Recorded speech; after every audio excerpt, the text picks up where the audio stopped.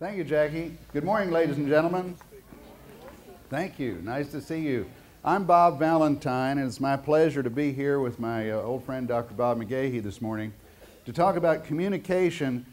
Everybody who goes through a course of study at university or a junior college or even high school these days gets a dose of what is called communication, whether it's an English class or a speech class or a study in communication. And after a while, we actually start to believe that we know something about communication. Isn't that deceptive? Because after 20 years of studying communication, I started when I was 12. Yeah, that's about right. And after Dr. McGaughey's 75 years of professional work as a PhD, you can tell from looking, can't you? The one thing we've figured out is hardly anybody knows much of anything about communication. We all say we do, we think we do, we say communication is very important. We say the marriage did not succeed because, well, they just didn't communicate. Or something goes horribly wrong in an organization, and we say what we had here was a failure of communication. And the reason that happens so often, we think, is because communication, though we do it all the time, and everybody knows how to do it, has certain basic rules that are so easy to forget. It's so easy to talk, now it's so easy to write, so easy to make a phone call, to send an email, that we think communication in and of itself is easy. Well, it's simple, but that doesn't mean it's easy. Our mission today is to talk about some things that we often forget, but that we never should. Most of the time when we make little mistakes in communication, it's kind of funny, and it's all right to laugh at it. If we can't laugh at ourselves, then we have to laugh at Dr. McGaughey and me, and that's all right too. Okay. Just so you can keep score, I'm the one in the tan suit with all the hair. Okay, so there's a glare, and whenever there's a glare, you know it's me. So I'm the one who is formerly hairy, and Dr. McGaughey is the one who is formerly thin. We don't want you to worry about that. We know nutrition is a very important topic in today's world. Doc's he got a little overweight last year, and but he's yeah. Well, the last year that he was thin, he got a little overweight, but he's been knocking it off. He got a new diet, and he was telling me the most important thing about a diet is it has to be something that you can do, something you can stick with, something that's possible. And he said, it was in the Reader's Digest, the 2-week diet. Yep. Easy to understand. You just go right through, and this is something, he said, this is something I can do, the 2-week diet. So I'm proud of you. How's that going? I finished it. You already finished it? Yeah. How'd you do? I lost 14 days. I could do that one. Well, if you want to know something about communication, let's start here. Bob McGaughey is the distinguished professor. He's been named the outstanding teacher. He's the Frank Stanton Fellow of the International Radio TV Society, an award that usually designates the outstanding college educator in broadcast, in the field of broadcast communication. So nobody understands the basics better than him. Tell us about the basics. Okay, everybody pull out the little packet. You found that packet. And I want to talk about it very quickly because it will scare you to death when you see it. My former student, Michelle, who booked us in for this, said 9 to 11. You got 2 hours worth of material. So we're going to have to talk pretty fast now to get through all this. So if you listen carefully, we'll run through it. No, I think what we'll do is we'll hit the highlights. You have the handouts there. It should be the pertinent handouts, okay? Okay, the first one, we're going to talk about basic communications. Nothing's changed since days of old. There's still 4 basic parts. Sender, receiver, message, channel, right? All the speech people, they say you may have other parts, but you got to have those 4. And they got to work together, but there's 2 possible chances that the message won't get done right. One of them is called physical noise. Now this is a good place. Can everybody hear okay? Okay. But how many times have you been in a situation, and right now cell phones are a big problem, where somebody's talking to you and all of a sudden the cell phone's on, even if they don't pick it up, there's a noise there. There can be a physical noise that keeps people from getting the message, all right? We had a situation back, where's my Murray people? Right around here? Anybody else Murray? Dr. Richard? Oh, there's a bunch of you. I better watch what I tell. Richard Blaylock. Everybody know Richard? Was my role model, and the son of a gun lost 90 pounds, and I can't use him anymore. Richard had a gentleman that had come in that was in his mid-80s, and he had some problems. Did you get him? No, I'm not. I wanted you to get him. Because flies fall. Well, anyhow. He had some problems with listening and with his eyesight. He was diabetic. But the big problem was, like several of elder people, and I have to be in that one because I had to make myself do it, he wouldn't drink any liquids. He was almost dehydrated sitting there. They made him sit down and drink 2 glasses of water right there. And Richard told him, he says, you're going to drink liquids and water or your kidneys will fail, you'll die. Or at the very best, you'll be on this machine. He said, let me show you this machine, dialysis machine over here. He says, you want to be on that 3 hours a day, every other day? I said, no. He said, well, you go home and you drink 6 to 8 glasses of water every day, come back in 2 weeks. The old boy came back in 2 weeks and he said, you drinking the water? He says, I'm trying, Doc. I can't do it. I've really, really tried. And he said, well, I told you. He said, no, I don't want to die and I don't want to be on that machine, but nobody can do that. He said, well, people do it all the time. He said, well, I'd like to meet one of them. He said, I got up to 28 one day, but nobody can drink 68. What we have here is a failure to communicate. Okay, physical noise. Any physical noise, which on print can be a typo, that's a physical noise. It keeps the message from going through. And that's the reason when in writing out forms for all the healthcare services, we better make sure everything is correct. The right words, it's documented correctly, because it can cause a major problem. Okay, everybody got that? Then the other one's called semantic noise. Semantic means words have different meanings, and the English language is one of the worst. One of the worst. My Murray people, you remember the surgeon? He's retired now, Dr. Hal Houston. Oh, yeah. One of my favorite people. Well, Doc Hal reported he had a guy done a bypass surgery, an older gentleman from Buchanan, Tennessee. It's not Buchanan, it's Buchanan, Tennessee. He lives there now, pretty close to it. And the old boy, he was going through a list of exercise. He said, you still walk? He said, no, don't do much walking. He said, well, you got a treadmill. I said, we hanging clothes on it. And he said, well, you still mow your yard? I said, we got to ride more, Doc. You play golf? I said, we ride. And he went down through his list of activities to see if he was getting any exercise. And at the end, he says, do you have intercourse? And the old boy said, I don't know. You don't know. You have to know whether you have intercourse. And so before they could stop him, he got off the table, went out in the waiting room, hollered over to his wife, Mom, we have intercourse? She said, I've told you and told you, Medicare B, Blue Cross, and that's it. Because what we have here is a failure to communicate. That word didn't mean anything to him. It should have. It didn't.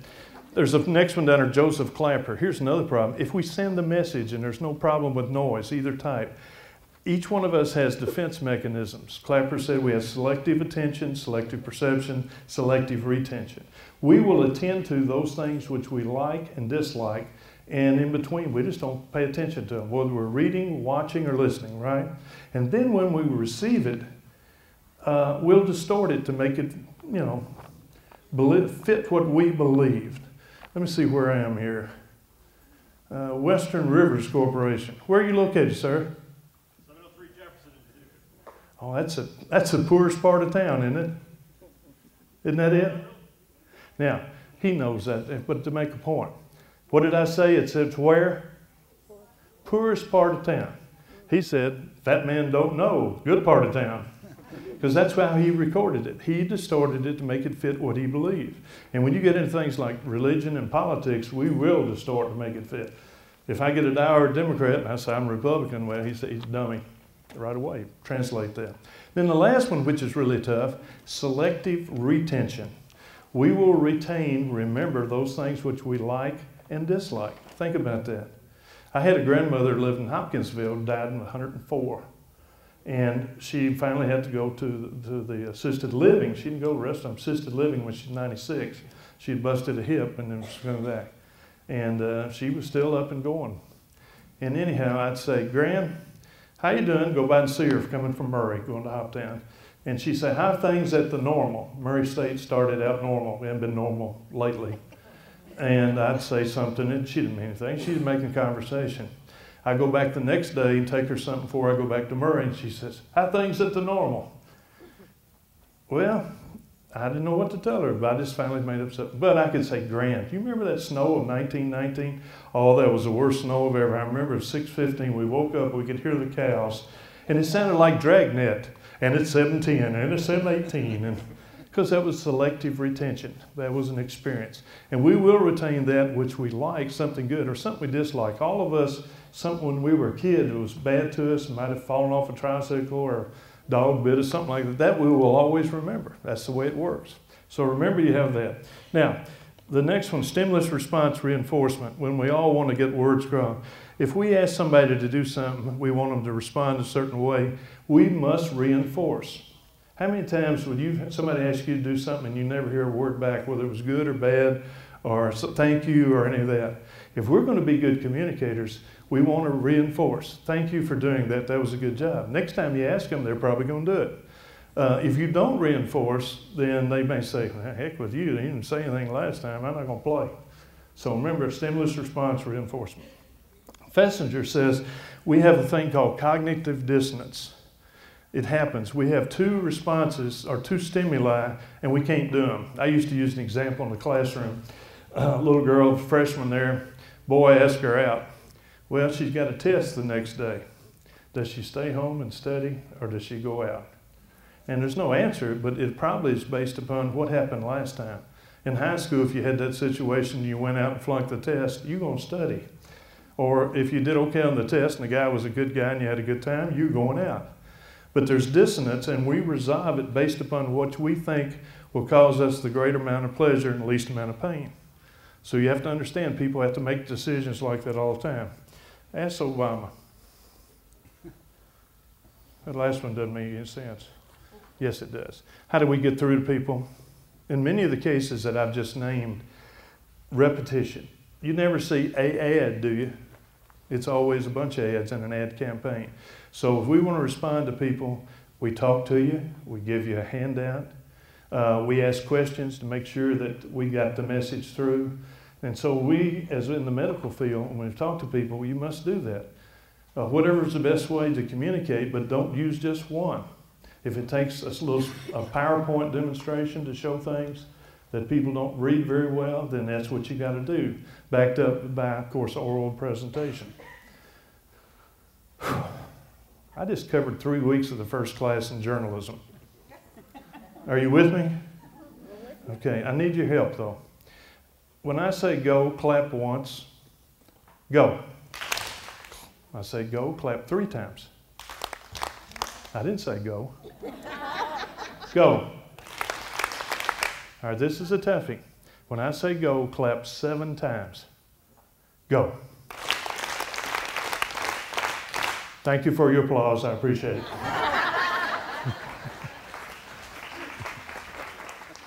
Get him, Bobby.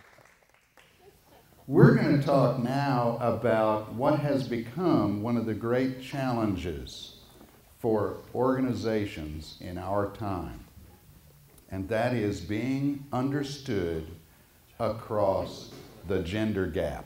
You know, we used to talk about the generation gap. I understand the generation gap. My father understood it. I remember one day back in I'm going to say it was the 60s. Of course, I wasn't born yet, but I have a vivid memory of it. In the 60s, American Bandstand was on television. Anybody old enough to remember American Bandstand? Thank you very much. Dick Clark, and their guest was Chubby Checker, and he had introduced a new dance called the twist. And my father was an older father. I think he was probably in his 50s, 60s, I guess in late 40s, early 50s, when his first child was born. Couldn't have been me, but it was somebody. And he sat there watching American Bandstand for some unknown reason, in black and white, and he said, he was a Scottish immigrant, you know, so he talked a little bit differently than you and I do. And he looked at me and he said, "Do you people do that?" That's how he referred to his 4 sons and everybody else who was under 50. You people. He said, "Do you people do that?" I said, "Oh yeah, Dad, that's called a twist. It's great. Because all you have to do is stand there and do this. You know, like you're trying to shake something off your backside. You know? Don't hurt anything there. I think I pulled a muscle. Because that's all you have to do, and it's great for somebody like me that doesn't have the patience or discipline to take dancing lessons and has no talent whatsoever. And you fit right in with all the other people who don't have talent. Now, there's some people who know how to dance, and they make themselves conspicuous by doing that. But yeah, the twist is a great thing. He said, "Don't you want to touch the girl?"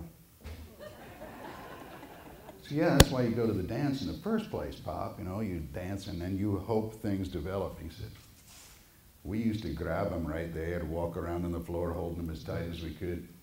We call it the waltz, the foxtrot, things like that." I said, I said, "That's why they call you the baby boomers and they call us the greatest generation." I said, "Well, you know, he had a point." I don't know how there's going to be another generation, because the dancing they do now looks more like calisthenics than dancing, and men can't do it. Their knees are already shot from playing baseball and football, and they just stand around in a corner and watch the women do calisthenics. Oh, you wouldn't believe it if you went to a college dance now. It doesn't look like anything you would have anticipated. It's kind of frightening. So there's a generation gap, I know that. But we're talking about the gender gap. And there's a reason we have to talk about it. We've got a few gentlemen here, very few. Let me ask, how many husbands here are married? Yeah, me too. What? You notice most of the time we'll ask that and men look around. Can I raise my hand? Is that okay? Husbands and wives represent 2 sides of the gender gap, but really if you stop and think about it, more and more we're finding women who are moving into the boardroom and into the upper reaches of organizational management. Men and women find themselves doing work together on an equal footing, and it's very important that they understand that men and women do not use talking in the same way. If we forget that, we're in trouble. And there is no one way to use talking. There are 2 ways, the man way and the woman way. I don't know why that is. I don't know if it's genetic or if that's the way we're raised. I don't know. I just know there's a difference, don't you? Now, I'm not talking about what the comedians used to do on the Ed Sullivan Show in the 1950s. Never saw it myself, but I've heard stories. They'd say, "Oh, my wife, she talks all the time. She won't put what?" You keep lying like that. We're in a church. The lightning can hit you. God wouldn't hit this place. There's too many good people in it. I'm insulated. Yeah. I'm not lying. Oh, you mean about me seeing Ed Sullivan? Nah, I saw a taping once. Right here. On the Nostalgia Channel. Yeah, and the comedians would say, "My wife, she talks all the time. She wore the numbers off the telephone. I tell you, yada, yada, yada, yada." Now, I'm not talking about that. I'm talking about the fact that men and women do use talking differently. Dr. Deborah Tannen of Georgetown University in Washington, D.C. has written a very popular book called "You Just Don't Understand Me: Conversations Between Men and Women." She did scientific research, and this is what she found out. Men and women use talking differently. They do. Men, she said, use talking to establish priorities and accomplish tasks. Women use talking to intensify human relationships and deepen interpersonal understanding. Those are 2 different things. See, for women, the purpose of talking is to do something that's important and rewarding. For men, it has to do with work. Let me give you an example. Suppose everybody in here was a woman, okay? And it's almost true. Everybody. And somebody came in that door, the same door that you came in, they said, "I'm sorry I'm late for the meeting. I was in an automobile accident, that's why I'm late." Is it not true that in a room full of women you would hear things like, "Were you all right? I bet it was scary. Do you want to sit down? Can I get you a glass of water? Is there anybody you need to call? Have you been to a doctor? I bet it was scary. Do you want to tell us about it?" Did I miss anything? No. Now suppose it's a room filled with men, just men. Somebody does the same thing. They come in the same door and they say, "I'm sorry I'm late. It was an automobile accident. That's why I'm late." In a room full of men, is it not true you tend to hear things like, well, you look okay, what about your truck? You tear it up?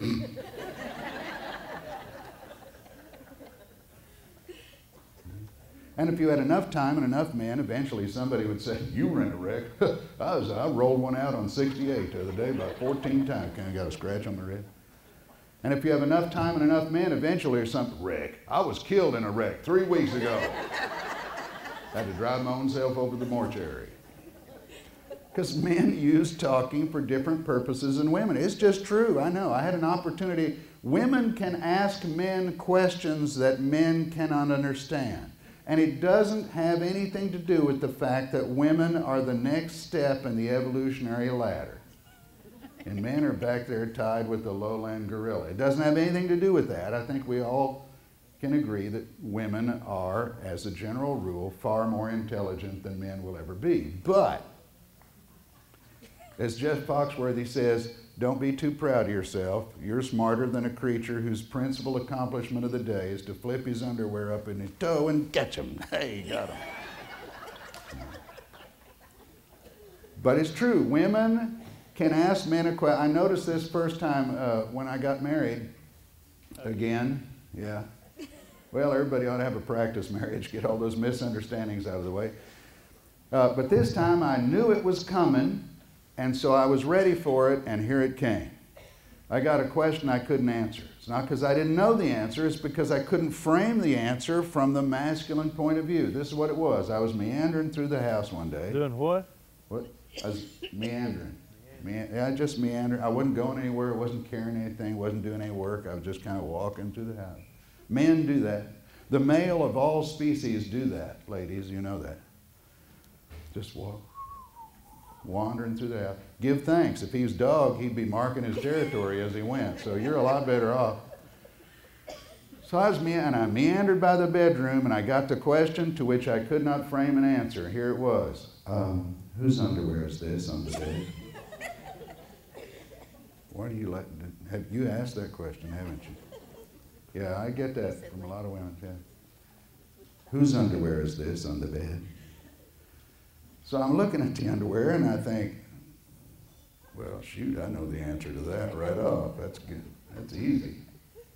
And then I thought, but she doesn't.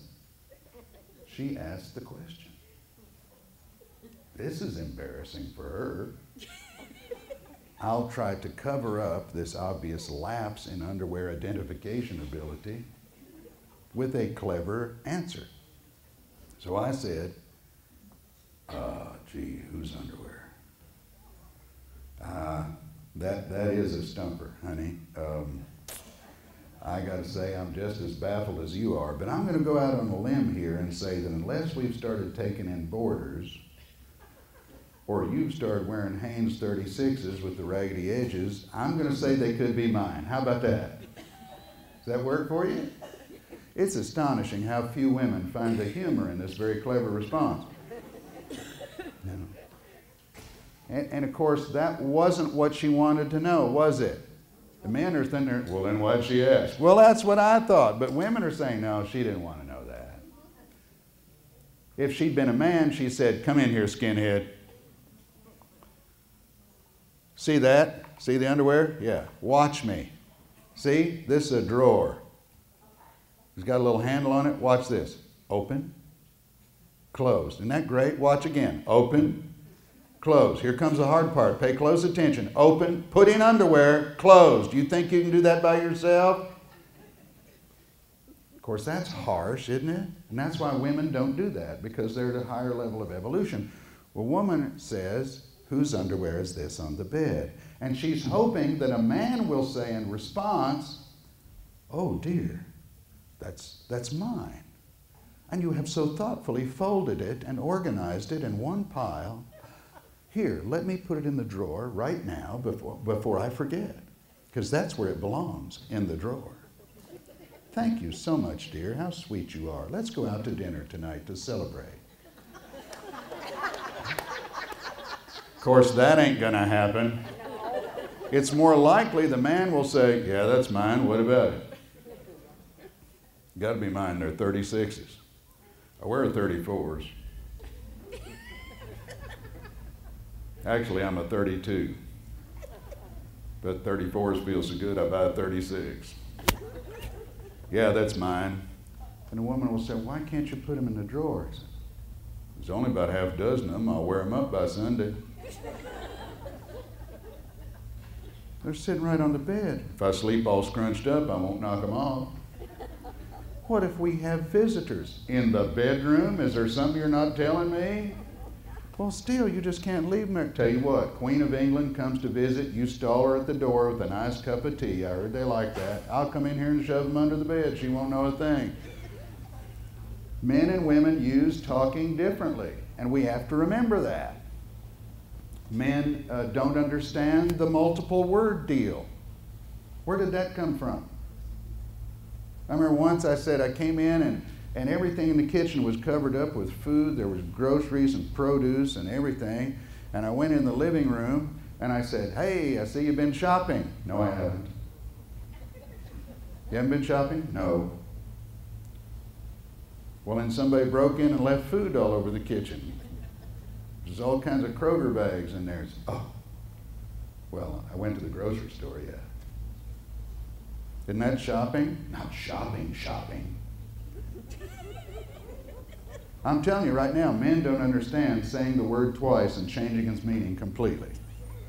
They do not understand that. Shopping is shopping, but not to women.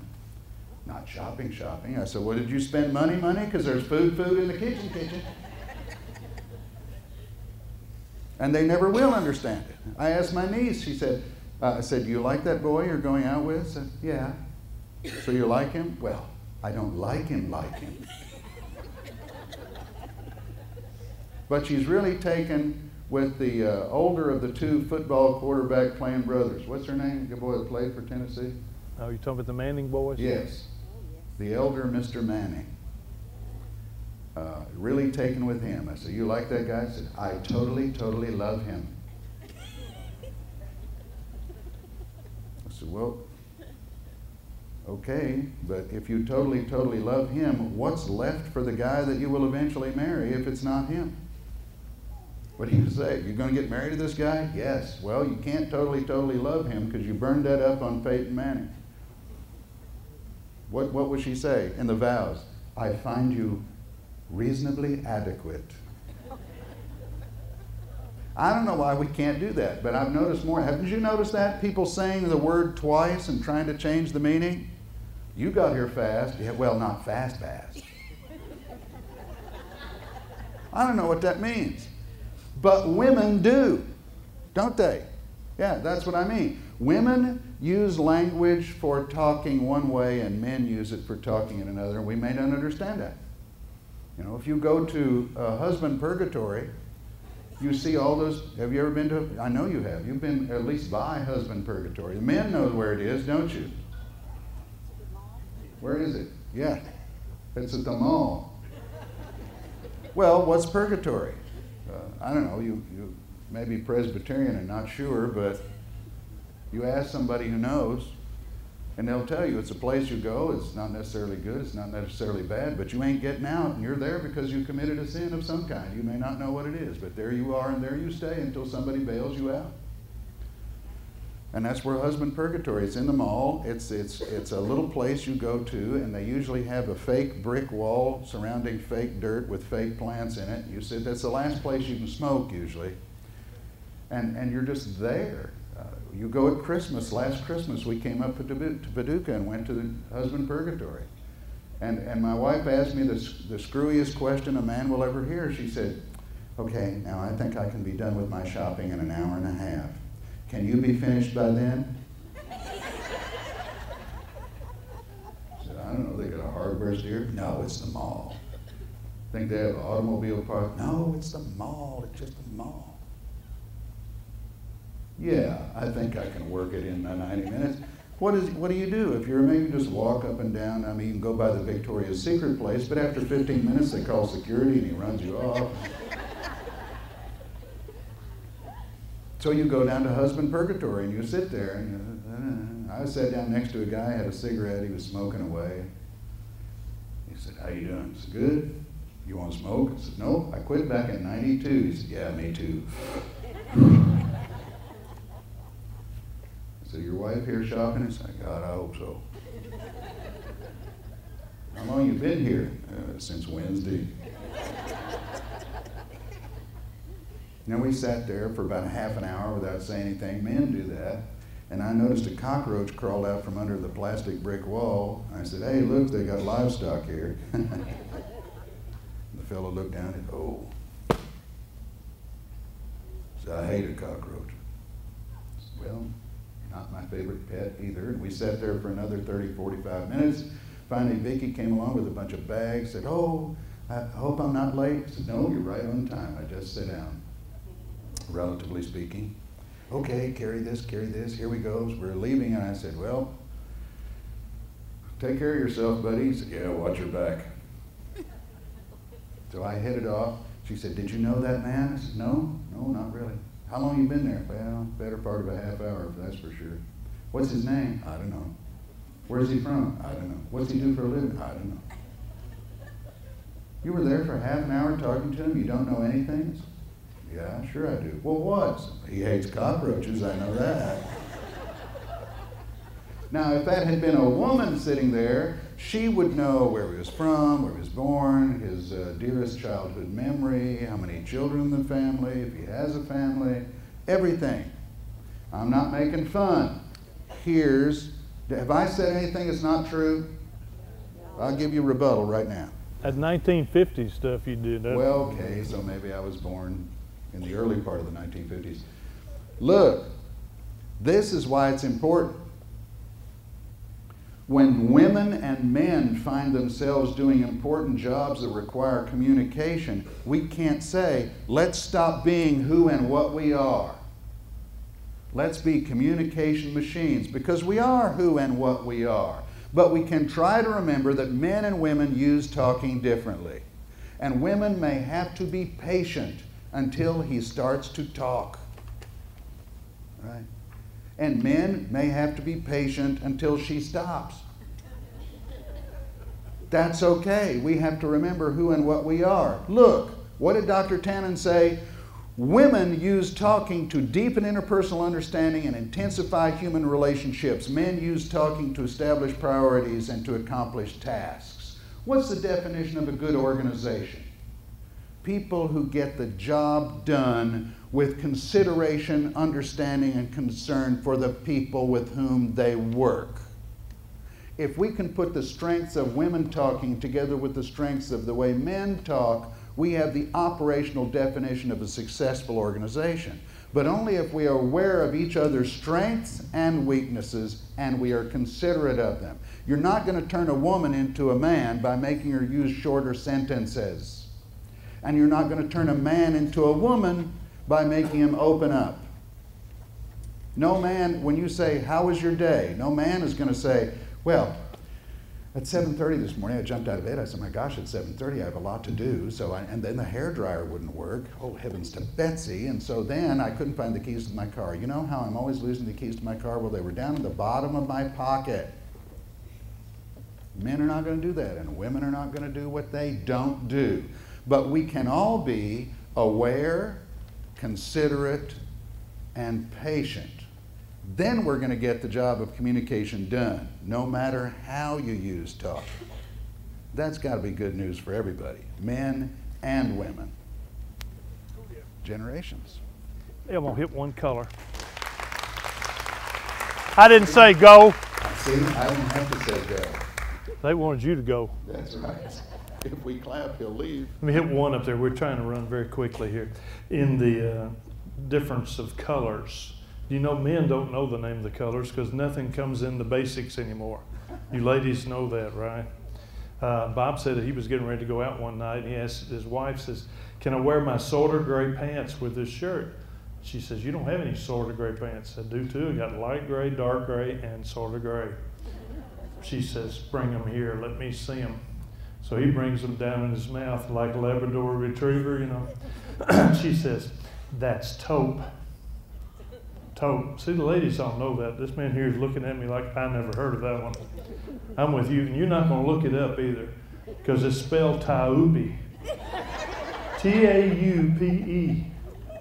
See, the French and the women did that so we wouldn't know. Bob said he called a buddy of his. He said, you know, I got some pants in their taupe. He said, take them to the cleaners, they'll fix them. But he told another one, he says, I got some pants and they're sort of gray. So know what you mean. I had a Buick that same color. And we could go on and talk about Mauvi and Fuskia. And one of my favorites was salmon. What color is salmon? It's pink? See, to me, salmon's a fish. It's gray. That's the way it ought to be. And there's a whole bunch more we could go through. Let's talk a little bit about generation. Bob mentioned a couple of these. Particularly grandmothers here, you really know this. People come up with words you've never heard of before. They make them up. But sometimes it's reversed. I was in church when Bob spoke at the Presbyterian Church last time, and I heard this woman say, that man over there, he's a CEO. And I'm thinking, I've known that guy all my life. He's never been in charge of anything. I said, he's the CEO? He said, yeah, he comes on Christmas and Easter only. So there's one we didn't understand that terminology. You're going to remember that one, aren't you? I can tell, yes. And the other thing, the technology today with the computers and all the terms and like that, I tried to wear out my class last semester. I said, you know, I'm getting with it. I got me an IPID, and I've got your space and my face, and I've got a Blueberry. I'm working on learning how to get my Blueberry to work. And you think about the words that we didn't know 3 years ago that all came from the computers and cell phones and everything like that. I got a cell phone. I got one of the early ones. If you want to call me, it's 12. It was by Verizon or Horizon or some kind of Zun like that. And you think about it, we could go on, but you have to watch again to make sure that the words they're using, you understand to be using. I have a great example, and I cannot use it. I just can't bring myself to use it. If you want to see me after we're over, I'll tell it what it is. But it just wore me and Bob out when we were up at Elizabeth College, the residential college. So the generations, make sure. If you're giving health care to elderly people, make sure that the technical terms, the medical terms, you explain them in layman's terms over and over. Repeat, repetition, right? That's the way to solve most of the communications problems. Make sure that there is repetition. Now, how many of you like to go to meetings? How many of you like to play in traffic? Same number. That's what I always figure. Why don't we like to go to meetings? What? Boring. Good. Anything else? Too long. What? Have to sit. I had a meeting one time, made them all stand. Good short meeting. Thank you. You don't accomplish anything. I could have been working, right? There's a handout in there. You see that one under communications on meetings? Isn't that in there, Robert? I hope it is. Here's a few tips. You like that one? Are you lonely? Call a meeting. Have donuts, have fun, work on it. First thing it is, there are 4 or 5 tips in there to make sure. One is start on time, end on time. If you do that, people will come. But if you're late and they sit there, and then before long, everybody's late, and then you're late. Start on time, end on time. Ma'am, do you know who we are? Had you ever seen us before? Many years ago, which I'll speak to him about that later. How many years ago? Years ago. No, come on. No, through. I think She said many years ago. Okay, but the deal, if I came along, he's in the back seat and I'm driving, would you get in the car and go ride with me? I said, come on, get in, we're going to take a trip. Why? Why wouldn't you go? Because I told her not to do. Yeah, that's right. My mom told me. With strangers. We've met. He's the fat guy that talked at the meeting. What would be the main reason why you wouldn't go? Other than you think, I'm too fat to chase, so, What's the one real reason why you wouldn't go? You want to ask me something? We don't know where we're going. And gang, if you don't have an agenda at a meeting, you don't know where you're going.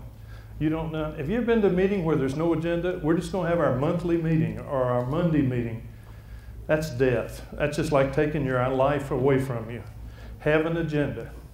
I got in trouble because of that rule, because it's my rule. The dean had a meeting, didn't send an agenda. I didn't go to the meeting. He said, where are you? We're all sitting here. And I said, I didn't think we were meeting. He said, why? And I didn't get an agenda. How would I know what to bring and what to be ready for? Well, you get over here. I wasn't chairman the next year, I recall that. But I didn't have to go to the meeting. Have an agenda for sure. And the other thing is, come early, but stay late if you want. Come early, do the niceties. How you doing? How's your son doing? And talk about things, because we like to talk, but do it early. Don't do it during the meeting, and don't delay the meeting. Afterwards, then you can hang around and do that. Others want to go do something else. Those 4 things, I think, will pretty much take you through the meetings. How many of you spend time on the telephone? We almost have to, don't we? How else are we going to take a picture? Tell them about telephones, Bob. You know, years ago, an astronaut took over Eastern Airlines as the CEO. His name was Frank Borman. He was one of the original 7 Apollo astronauts, and when he retired, they made him president of Eastern Airlines. That's kind of a good fit. And when he signed on, they said, okay, Mr. Borman, you're president of Eastern Airlines. The office is open at 9 o'clock. We've got an apartment here in New York City for you. We'll send a car to pick you up. So when you want him to pick you up, you're only about 20 minutes away, even in rush hour traffic. He said, 6:30. 6:30? The staff doesn't even get there till 8 o'clock. He said, oh, yeah, you're right. Make it 6 o'clock. And when they asked him, why does he go in there 3 hours before Eastern Airlines officially opens for operation, this is what he told them. He said, look, I'm a CEO. If I don't get all my work done between 6 and 9, it won't get done, because from 9 on, I'm going to be interrupted all day long. There's always something that's important. I'm going to be interrupted all day long. So he went in 6. In 3 hours, he got all his work done. And he also mined the harbor.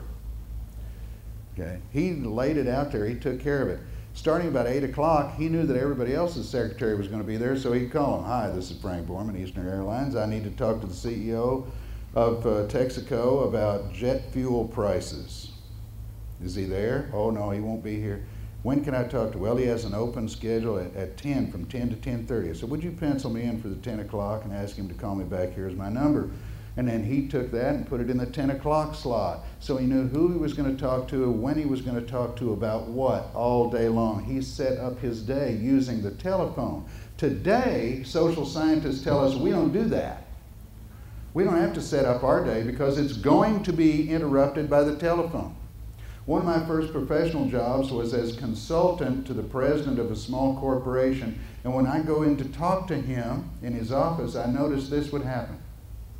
We'd be talking and the telephone would ring. Now he had 6 people out there, any one of whom could answer the telephone. But he'd say, well, I'll tell you what we want to do, Bob. And next phase of the operation, and the telephone would ring, and he'd say, next phase of the and he would look at the telephone until it didn't ring and he knew somebody had it. And then he would sort of wait with a sense of anticipation until somebody came in the door and either brought him a little pink piece of paper that said, call this guy back, or he assumed the call wasn't for him. But his concentration was shattered by the ringing of the telephone and he couldn't go on. So I stopped meeting him there. He said, well, let's have our meeting. I said, okay, let's meet in the conference room. He didn't think anything of it, but the beauty of the conference room is there was no telephone in there.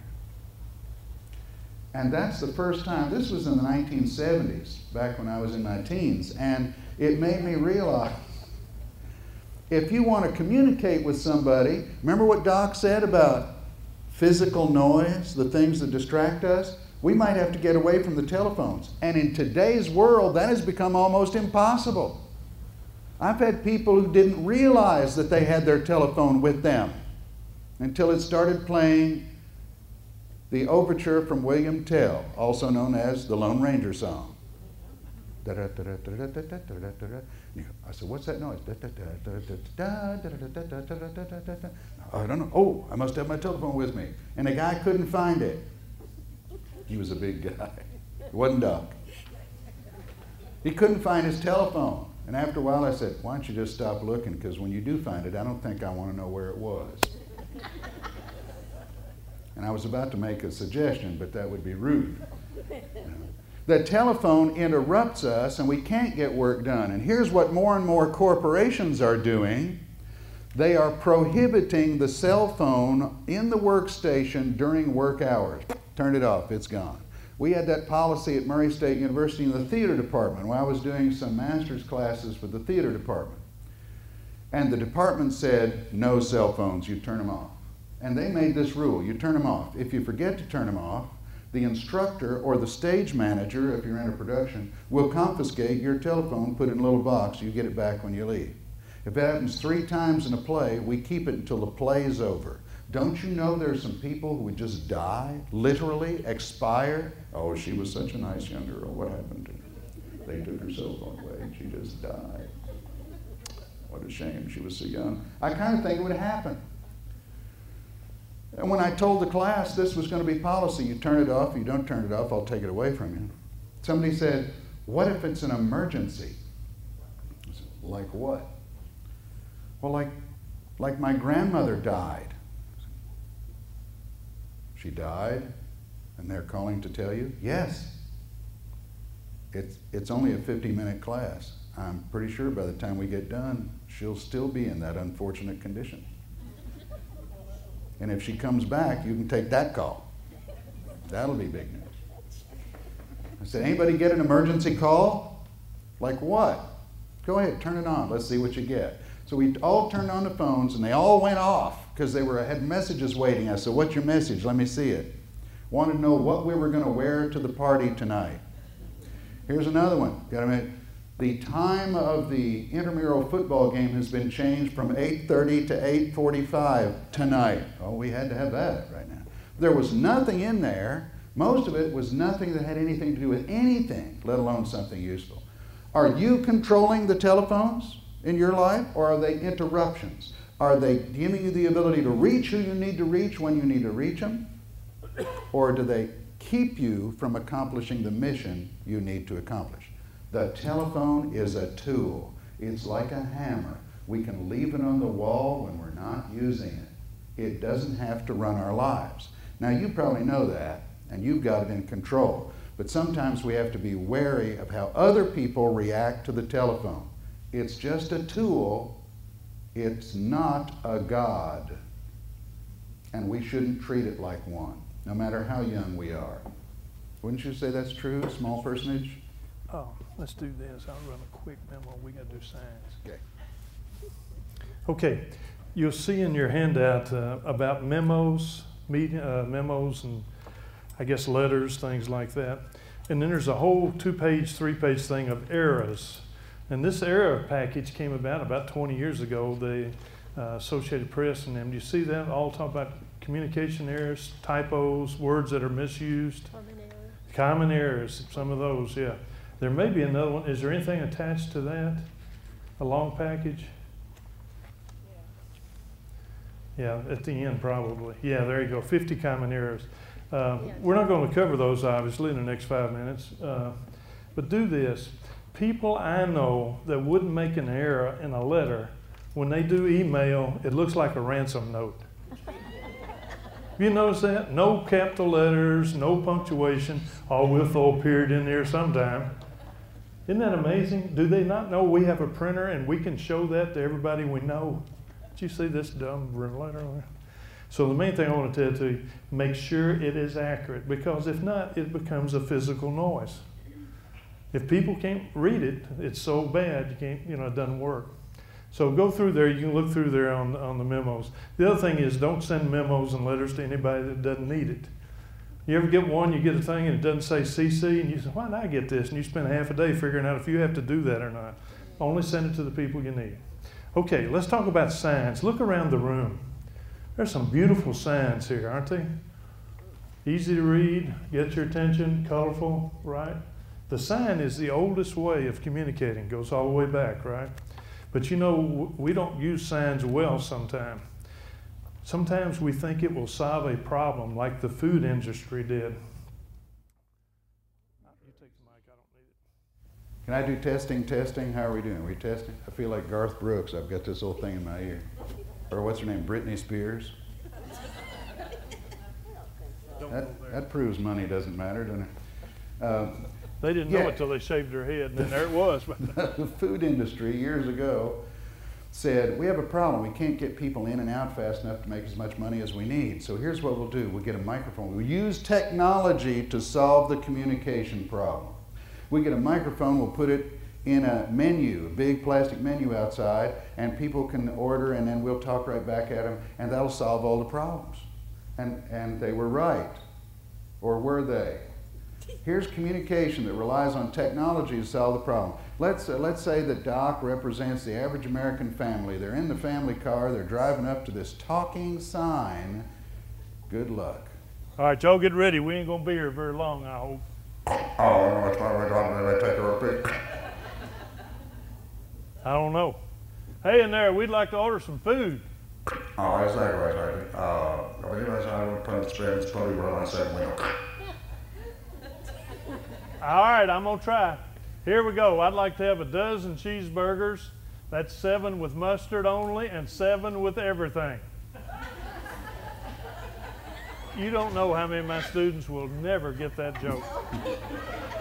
By the way, Tammy is not paraplegic. Oh, well, there's that other arm. I'll tell you, right, 7 minutes, 7 must only have. Would you like to drink with that? Drink? Yeah, that's right. Drink with that or? Right. All right. Let me have 4 Coca-Colas. That's 2 new ones and 2 old ones. And a chocolate milkshake, except you don't call it that. All right, 7 minutes, 7 must only. 2 classic Cola, 2 regular Coca-Cola, 1 thick truck shake. With a golden brown French fry there? French fries? Yeah, so we like golden brown French fry there? Right. All right, let me have 3 orders of them French fries. Yes, sir. What size French fries are? Size? Yes, sir. What size on the French fries? Well, they're kind of skinny and they're about this long. They're pretty good. All right, so we got 7 cheeseburgers, 7 must only. Classic Coca-Cola, 2 regular Cola, 1 thick bread, 3 golden brown French fries. Would you like a delicious hot apple pie with that? Hot apple pie? Yes, sir. We'd like a delicious hot apple pie with that order. Don't want one. All right, so we got 7 cheeseburgers, 7 must only. Classic Coca-Cola, 2 regular Cola, 1 thick bread, 3 golden brown French fries, and 1 delicious hot apple pie. Thank you very much. Please put it on say when. Wait a minute. I ain't driving nowhere. We had a communications problem toward the end. Hot apple pie? No, we didn't want that. We didn't order that too. No. Oh, sorry, sir. So that's 7 cheeseburgers, 7 minutes, 2 classic Cola, 2 regular Cola, 1 thick bread, 3 golden brown French fries, and 2 delicious hot apple pies. Thank you very much. Sweet drive to say Hey, we're having a communications problem here. We wouldn't want hot apple pie if it was for free. Oh, sorry, sir. So that's 7 cheeseburgers, 7 minutes, 2 classic Coca-Cola, 2 regular Cola, 1 thick bread, 3 golden brown French fries, and 3 delicious hot apple pies. Thank you very much. Please drive to say Hey, you watch my lips. We tried your hot apple pie when you run a coupon in the paper, and it made my wife sick. Oh, sorry, sir. Okay, here's the deal, sir. We got 7 cheeseburgers, 7 minutes only. 2 classic Coca-Cola, 2 regular Cola, 1 thick bread, 3 golden brown French fries, and 6 delicious hot apple pies. Thank you very much. Please drive to say All right, here we go. Last time. Want the burgers, want the fries, want the drinks, but hot apple pie, I don't want any. Oh, thank you, sir. 20 delicious hot apple pies. Please drive around the same window. Okay. I don't know, hope we didn't miss anything. No, that's good. Okay. 2 things we want you to remember. You want to do that? I'm going to need to pull this coat here. Okay, go ahead. You do it. I got it at Murray Tent and Canvas. They fit anybody. You know, in all the things we've been talking about, in the last hour, there are at least 2 things that we hope you remember. First of all, if you want to be an effective communicator, don't forget, first, you've got to listen. And second, there's 2 things. 2. Hey, What? That's a sign, isn't it? I suppose it is, yeah. What does that stand for? Peace, victory. You see the generations coming now. Victory, peace, and of course a Roman ordering 5 beers. Oh, Roman numerals. You remember Nixon? Nixon, yeah. 10 beers. 10 beers. That explains, that's 2. everything you needed to know about the 70s 2, right there. here we 2 go. things. First, you want to be a good communicator, listen. And second, No matter what the crisis is, how bad a day you're having, never ever lose your sense of humor. You've shown you've got a good sense of humor. We've enjoyed being with you. Have a good day.